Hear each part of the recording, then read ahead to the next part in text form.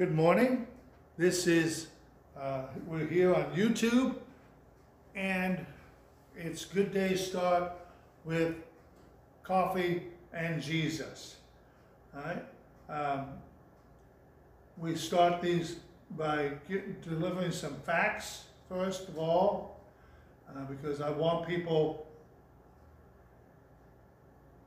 to have facts, not fear, okay? This morning's report from the CDC, that's the Center for Disease Control, all right? The Center for Disease Control, and here's their report this morning. In West Virginia, there are actively 189 active cases. There have been 191 cases in West Virginia. 2 people have died as a result of complications with the coronavirus. Worldwide, there have been 956,588 cases. Right? That's an increase of almost 200,000 since last week. There have been 48,320 deaths. That's an increase of about 6,000 deaths since last week. There have been 202,728 recoveries. This is worldwide, and that's an increase of almost 100,000 since last week. All right. Now, in our area, there are 2 cases right now in Cumberland, Maryland. There is 1 in Morgan County, West Virginia. And there are about 19 cases, 16 to 19 cases in Frederick County, which is where a lot of people from here go shopping, going into Winchester. All right. Now, the 2 cases in Cumberland are the result of people traveling to states where there's a lot of people with coronavirus. And I just don't get what people don't get. Right? Stay home. Unless you absolutely have to travel, don't. Right? Don't put yourself in harm's way. Here's one way to think about it. I'm not so concerned about getting it myself. I'm concerned that I might spread it to someone else who might not survive. And if we all start thinking like that, maybe we'll take this quarantine, whatever you want to call it, a little more seriously. You know, if we do we will always get what we always got if we always do what we always did. Right now, there's over 216,000 cases in the United States. 110,000 of those cases are in New York and New Jersey. And people were still traveling there. Why? Can't be to go to the theater, they're closed. What were you doing? People going to Florida, spring break, and thousands of people got the coronavirus, and then they came home, back to their home areas, and spread it there. People, this will stop spreading if we take safety precautions. That's simple, right? Surrounding my area here, Pennsylvania has reported this morning 5,805 cases. Ohio, 2,547 cases. Maryland, 1,988 cases. Virginia, 1,484 cases. Tennessee, 2,643 cases. Right? Now, I brought up Tennessee and I brought up Virginia because my grandchildren live there. And I would love to take this time to go and visit them. But in doing so, it would put me at risk, and it may even put them at risk. Okay? So for them and for me, I don't do it. This is why they're talking about essential travel. Only do essential travel. Right? So people, let's use a lot of common sense here. Now, churches are open. Right? A lot of them are meeting in the parking lots where the people stay in their cars and they listen to everything by way of their radio. A lot of them are doing just like I'm doing right here. And we're doing it by way of YouTube, by way of Facebook, and other ways of live streaming. And we'll get through this. Yes, some people do show up here in the building. They stay spaced apart. We do what we can to keep it under 10 in the building at any one time. We put communion out on the table so people can come in and grab communion, right, and then go back to their cars and watch it by way of live stream, or go home and watch it by way of live stream. And if we do this, and we keep practicing safe distancing, there's a chance within 2 weeks we can flatten the curve. But it ain't going to happen if we keep doing business as usual. Right? Yes, I'm getting a little stir crazy with this, but I think about this. I don't want to catch it and give it to somebody else. Because A, I might not survive it. I'm a senior citizen. I'm 66 years old. I'm in good health, okay. But I may give it to someone who's not. And they may die. And I don't want to do that. Right? So we are open in this sense, and we are practicing safe distancing. Stay safe, wash your hands, safe distancing. Now, I saw this the other day, and I like this idea too. You know, people are saying, you know, wash your hands, going, you know, singing Happy Birthday twice, or West Virginia, we sing Take Me Home, Country Roads. All right? How about this? How about taking the time and while you're washing your hands, pray.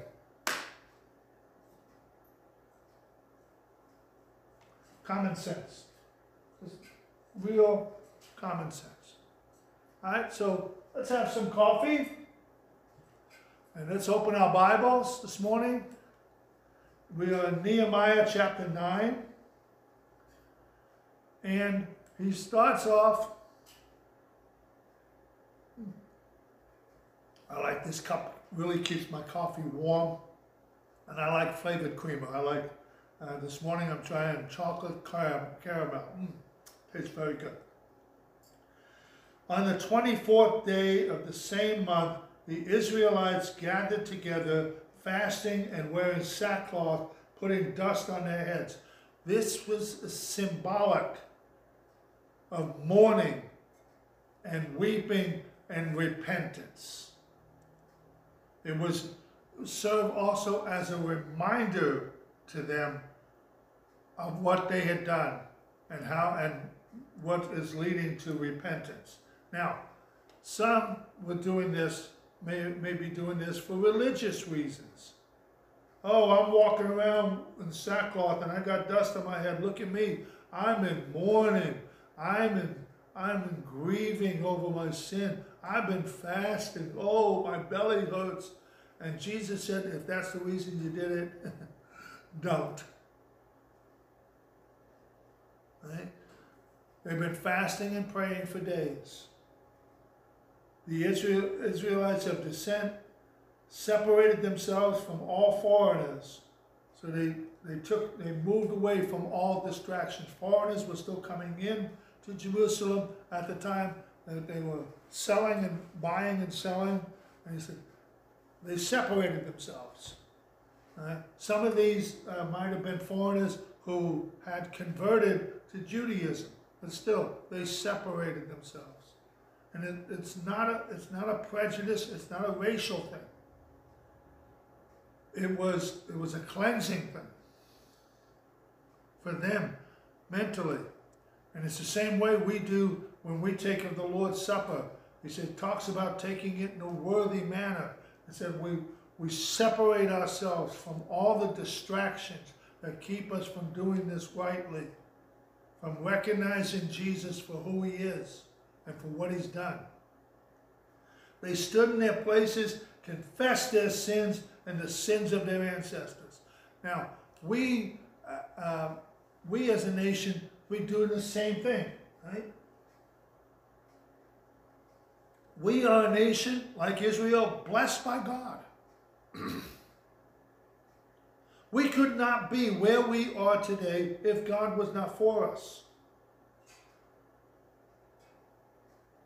But, like the Israelites, we have abandoned God. And by abandoning God, I'm saying that we don't honor him the way we should. We don't put him first like we should as a nation. Yes, many individuals watching me say, I do.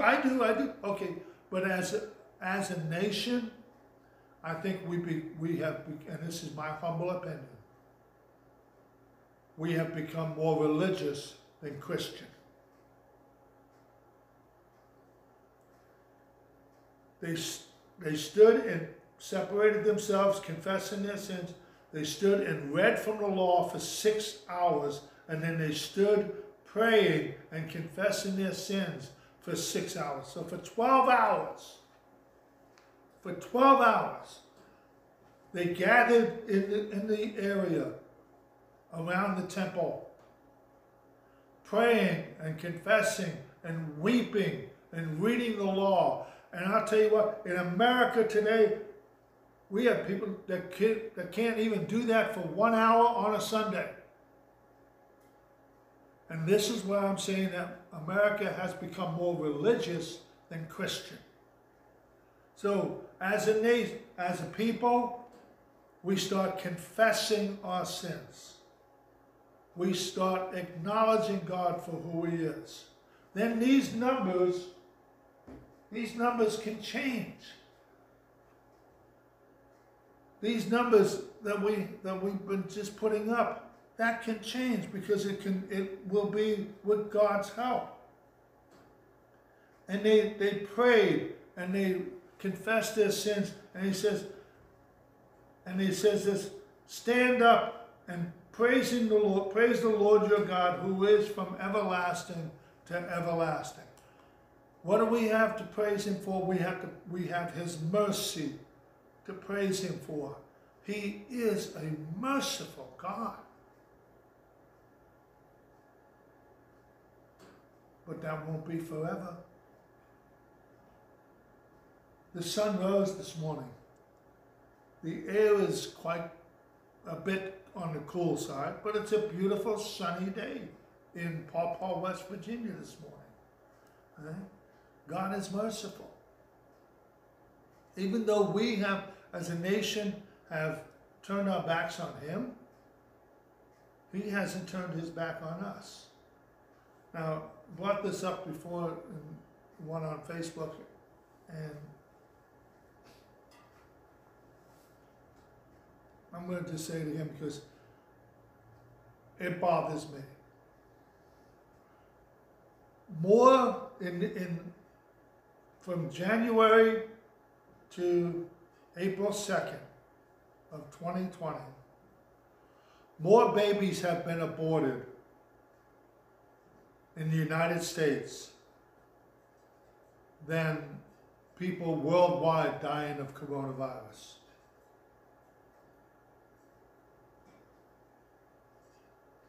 More babies have been aborted in the United States. than people dying of coronavirus worldwide. And yet, what is the thing we cry out about? The coronavirus. We want God to bless America, then we have to put him first. We have to seek him first. And this is what the Israelites are doing at this time. They're confessing this. They're confessing how God has brought them. Brought Abraham from the land of the Chaldeans and established them as a nation, descendants of Abraham, and how they turned their backs on him. And now they're off in captivity. And they cry out, and God brings them back. They cried out in Egypt, and God made them, brought them out of Egypt. They cried out in the wilderness, and God gave them manna. He gave them a cloud by night and a cloud by day and fire by night. And they made a golden idol. They went up to see the land and said, we can't do it because there are giants in the land. They forgot who was with them, who brought them out of Egypt. And they looked at these giants and said, can't do it. And God was saying, I'll knock down the giants, you just go in. No. Remember? 12 men went to spy on Canaan. 10 came back, said, no way. 2 men said yes. And those 2 men, almost 40 years later, get to walk into the promised land while the 10 did not. They wandered for 40 years while that generation died off. God is merciful, but he won't stay merciful.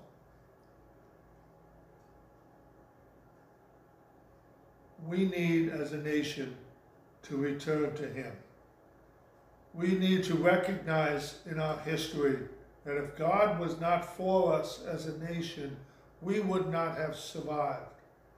We would not be where we are today if God was not for us.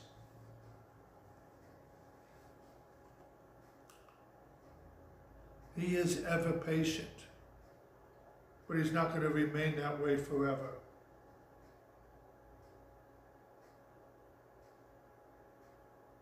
Verse 37 of this chapter says, because in their prayer of confession, because of our sins, its abundant harvest goes to kings you have placed over us. They rule over our bodies and our cattle as they please. We are in great distress.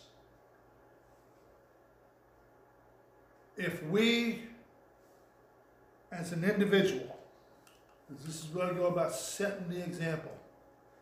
If we as an individual take this seriously and we come before God, confess our sins to him, confess the sins of our nation to him, he will hear from heaven. 2 Chronicles 7:14. He will hear from heaven, forgive our sins, and heal our land. We want this coronavirus, we want the curve to flatten. It won't happen unless we pray. It won't happen unless we confess our sins before God and ask for his forgiveness, both as an individual and as a nation.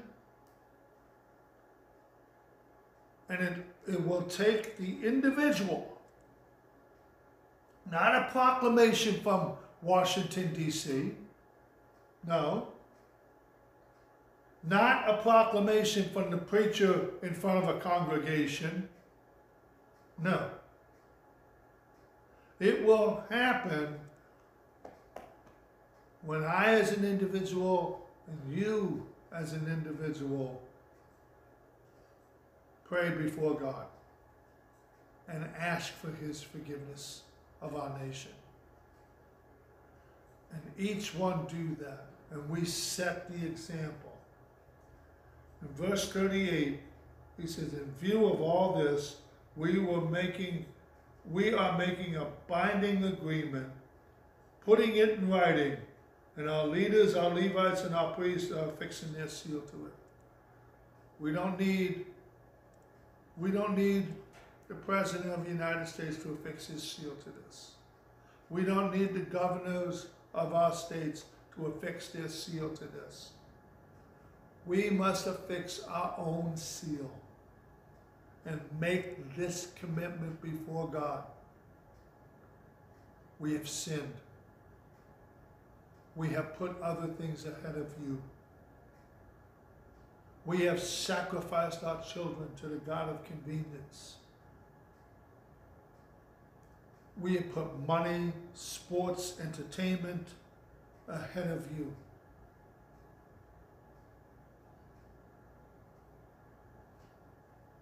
Forgive us.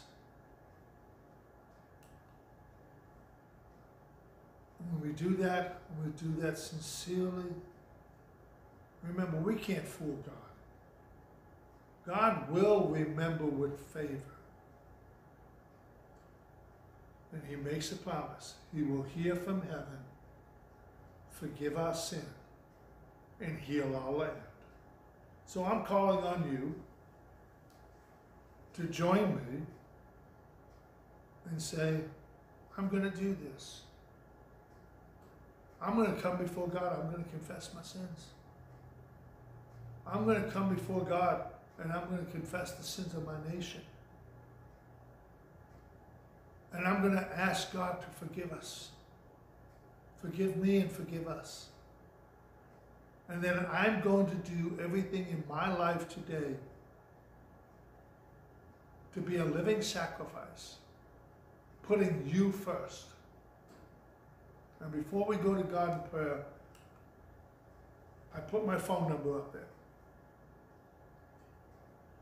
If you need me, call me. You need me to go to the store for you, call me. If you're out of food because there's no money coming in, because you're out of a job, call me. Don't go to bed hungry. Don't let your kids go to bed hungry. Call me. I'm not a wealthy man. I'll share what I have. And I think if each of us start to change our thinking and start thinking like that, God will hear from heaven and forgive our sins and heal our land. Let's go to God in prayer. Father, thank you so much for the opportunity that we have to gather, whether it be by way of internet or we gather personally. Lord, I know we have to practice safe distancing. We'll continue to do that and keep each other safe so that we don't spread this virus. I pray for the healthcare workers that are on the front lines and pray for them, for you to protect them and to keep them strong, Lord. And I pray for our nation. Forgive us, Lord, where we have put other things ahead of you. And may we, as individuals, as your church, put you first in all things and seek your will and your wisdom. Forgive me, Lord, where I have sinned. Forgive all of us where we have sinned. Forgive our nation where we have sinned. And heal our land. In Jesus' name, amen. I love you. Till we meet again. God bless.